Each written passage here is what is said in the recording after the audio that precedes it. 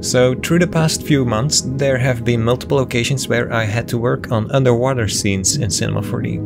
A bit different than the usual stuff, because how do you make something look like it's deep on the ocean floor? Well, let's check it out. For this tutorial I'm using Cinema 4D R26 combined with Octane Render, but any older version of Cinema 4D should work as well. Let's start off by creating a landscape that will be our ocean floor. I prefer working on a 1:1 scale lately, so let's make this large enough. We can also add more segments to it, so we get more detail out of it. You can adjust the sliders to your own preference, but I think we should keep it somewhat subtle. And to get a more dramatic effect, you can also disable the borders at sea level, but again, that's up to you what you need for your project. I'm gonna run through some different seats to find a nice one, and I'll stick with this for now, because it has a good flatter piece here where we can put the camera view.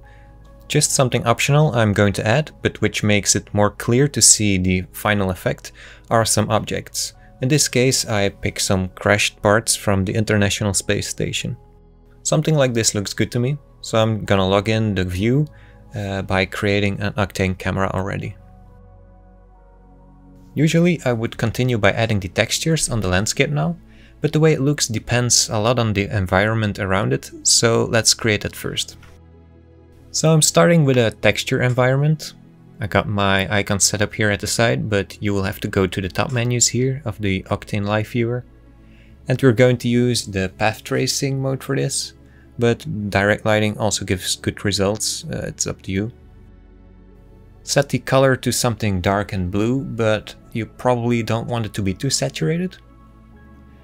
Now create an Octane area light, go in the details of the object, not the tag, and set the shape to disk. It will kind of help you with making things look more natural in the end, because we don't have rectangular lights in the ocean. Raise up the light and make sure it points down.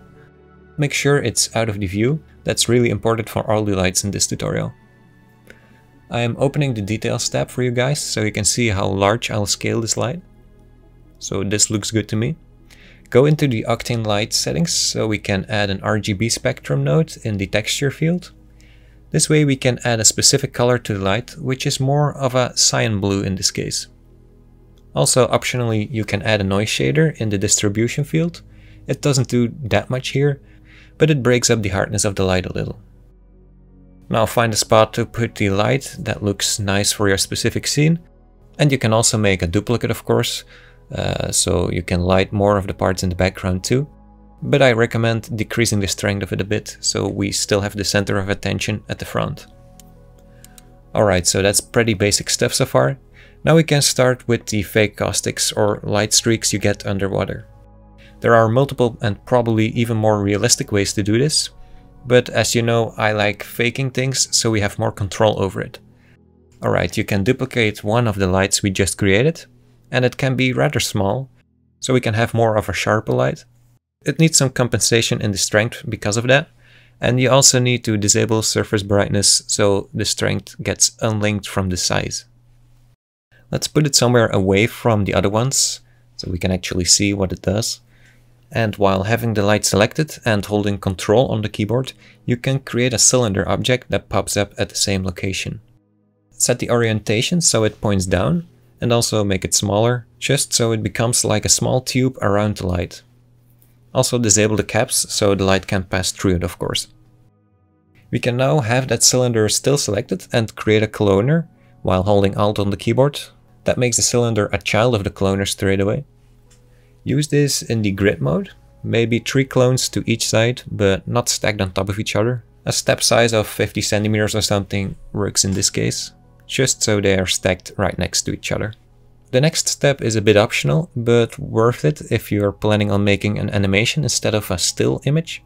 So with the cloner selected, create a shader effector, and in the shader tab add a noise, make it smaller, like 25% or something, and add a 0.2 animation speed to it. In my opinion that will be like a nice tranquil motion of the sea surface. Now in the parameter tab you can set up how it affects the cloner. We don't need it to scale, maybe we can change the position a bit, but we are mainly focusing on the rotation. It doesn't have to be anything specific, but don't make it too strong, the tubes still have to somewhat point downwards. What I did was selecting the cloner again and creating another shader effector, but with twice as large of a noise in it and slightly different rotation values. This just gives a bit more variation to it all, but it is not a big must. Okay, with that set up, make sure the cloner floats a little below the light, so all cylinders get a bit of that light spilling in. And I'm making the cloner a child of the light, so it's a bit easier to move this all around together. Now, what you may notice straight away are these white pixels appearing, which they call fireflies. This does happen with very strong lights, but there's not that much that helps if you're just tweaking the light settings in this case. Instead, you will have to go to the Octane render settings and decrease the GI clamp value a lot. It's really up high by default, but you want to put it all the way to 1 or something, or 10 can also work. We've made it this far, but except for things looking blue, it doesn't look underwater yet. The big missing part here is some kind of fog. You could use fog in the environment we created earlier on, but that gets heavier than needed because it calculates all the way in the distance, so let's just use a fog volume instead. Make sure to save your file first maybe, because this can be unstable on weaker GPUs. I also always go straight to the Generate tab and increase the voxel size a lot before scaling the volume. It just tells the volume not to calculate thousands of small voxels while we're scaling the volume to a huge size. So what is important here is to make it large enough so it covers your whole view, including the floor, but especially all the lights and also the camera. You'll probably not notice anything happening because we still have the voxel size at this huge value, so gently decrease that, or you should be safe in the 100 centimeter zone or something. Just don't go to 1 centimeter straight away. We also obviously need to hide it in our viewport with the radio button here. And for me it looks like we didn't fully cover the camera, so I'm going to adjust that. It's really dark right now, which is pretty realistic if you're in the abyss, but we want something to look at, of course. So go in the medium tab of your volume and open the volume medium shader. Lower the density until you see some color again.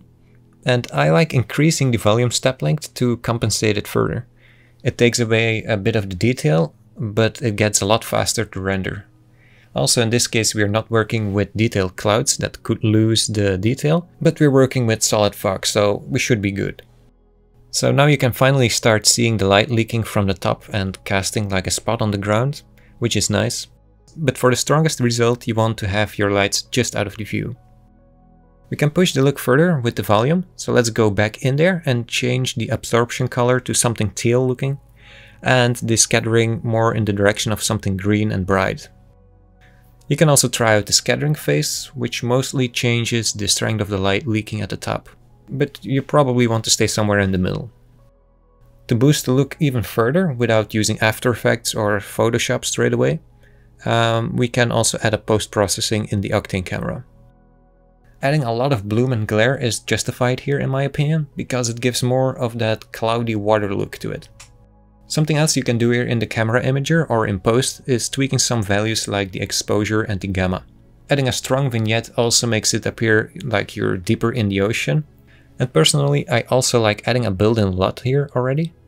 It just makes things look more dramatic straight away, but that's just a matter of taste, so you can use anything. Maybe it does make things look a bit too blue here, so you can also change your Octane environment color to something more dull. What I did at this point was trying some different light locations, also changing the scale of the fake caustics and their cylinders. I don't think there's a right or wrong thing to do, just experiment. But in the end, at least for me, keeping the amount of lights to a minimum gave me the best results. Another thing you can also do is just picking one of these cylinders with the light inside of it and use it as a very specific spot. A quick trick I also applied to it is making a duplicate of that light and moving it a bit under the other one, then drastically increasing the strength so we get more of a spotlight effect, but this also overexposes the floor, so we can compensate that by disabling the visible on diffuse and specular options down here.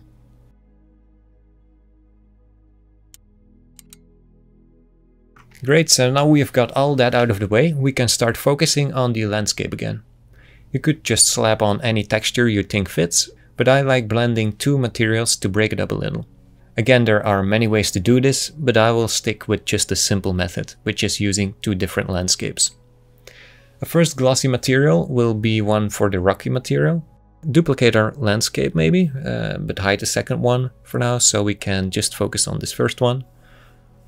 The texture I'm using for this can be found on Quixel for free. You can use Quixel Bridge or just download it through their website like this, but make sure you go in their settings and select the right ones. So now it's just a matter of connecting these as image texture nodes respectively. For the displacement they provided an EXR, which is a lot better than the PNGs or JPEGs you can find for displacements. It just contains more detail.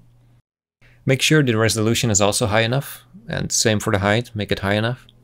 And I like setting the mid-level somewhere in the middle so we can blend it more easily later on. We don't want to be at any extremes. Let's take a closer look. So this looks alright, but a bit large compared to the space station, so we can change that in the material tag here.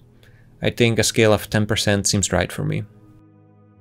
I'm disabling the volume for a minute so it's easier to see for you, because I found one specific issue with this texture.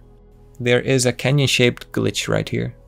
Originally this texture was made by RD Textures and it was totally fine, but since they merged with Quixel it has this bright spot on the left and the right. So I put it in Photoshop, and depending on what plugins you have it may look grey or red, but it works both ways.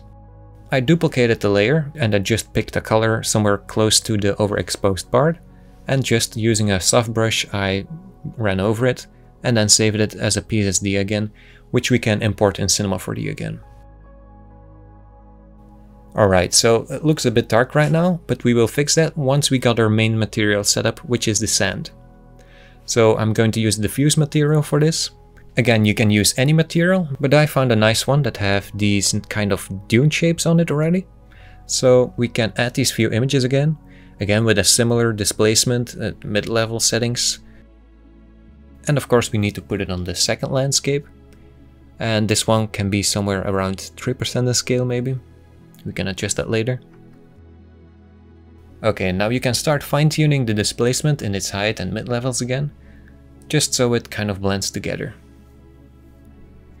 Maybe 6% in the scale of the material is actually better, so it doesn't look that small. And we're trying to find a nice middle ground of the height. To blend it more, I went into the nodes of the sand material and added a mix node. Then adding a displacement map of the other texture to this one as well, so you can blend both of the displacement maps into one mix node and then put that in the displacement. But of course if you do it like that it doesn't work. You need to put in a baking texture in between there, which is kind of annoying, but it just works like that. Also make sure you give it a higher resolution in there than just the default. But be aware, whenever you're changing anything under this node, it will take a while to calculate the baking process. Now obviously these patches are very dark, and maybe in some way this could be an interesting look, but let's change it so it blends more. For this you can go back in the first material, so the rocks, and add a color correction node on the image texture. It really depends on your chosen texture, but using the gain, exposure and contrast sliders will do most of the work. Also lowering the saturation and moving the hue to a bit more of a pink color can also help with matching it more with the sand color. Again, you can fine tune some lights and stuff, but we're almost there.